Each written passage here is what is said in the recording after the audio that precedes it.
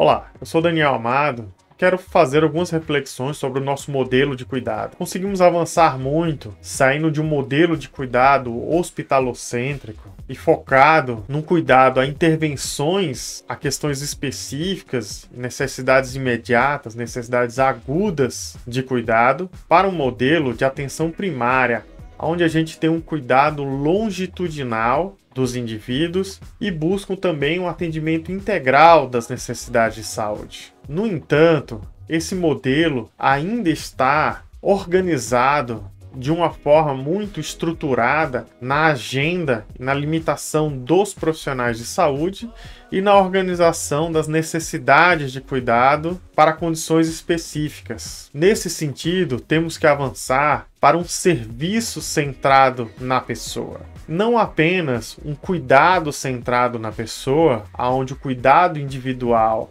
é organizado para o atendimento mais integral do indivíduo, sem considerar apenas a doença, a queixa específica, mas a própria organização do serviço, ele deve ser montado e organizado para atender essas necessidades. Hoje, temos um grande gargalo na atenção primária, que são as necessidades de consulta médica e de enfermagem, que são equipe mínima, como centro da organização do serviço. Quando pensamos num serviço centrado na pessoa, temos como reorganizar essa estrutura de atendimento a partir de um acolhimento, de uma avaliação das necessidades do sujeito. Isso acontece muito nos Centros de Práticas Integrativas, por exemplo, onde uma avaliação inicial do indivíduo vai identificar quais são as principais necessidades de cuidado.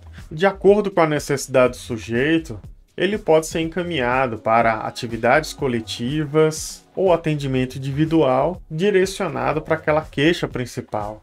Na atenção primária, as equipes multiprofissionais são fundamentais para essa reorganização do cuidado, onde pessoas, por exemplo, com queixas osteoarticulares podem ser encaminhados para o fisioterapeuta, por exemplo. Uma pessoa que chega na unidade com necessidade de uma mudança dos seus hábitos alimentares, de uma orientação para controle do peso, pode ir, por exemplo, para um atendimento nutricional. Ou seja, o serviço deve ser organizado de acordo com as necessidades do sujeito. Desta forma, o cuidado multiprofissional vai apoiar a atender a complexidade dos sujeitos. Isso não significa substituir as consultas dos profissionais da equipe mínima, mas você organizar dentro do tempo e dentro da necessidade de uma forma mais resolutiva e que seja focado na necessidade do sujeito. Um outro ponto fundamental, sair de uma lógica de organização voltado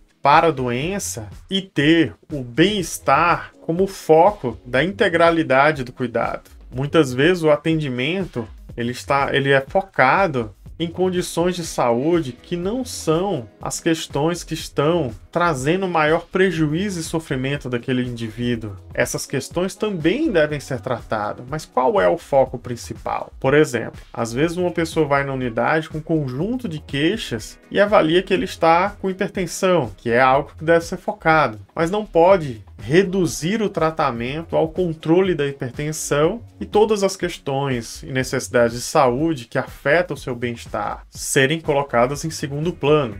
Nesse sentido, as práticas integrativas trazem um conjunto de ferramentas para lidar com essas questões da complexidade do indivíduo e contribuir para um cuidado mais integral e resolutivo do serviço de saúde.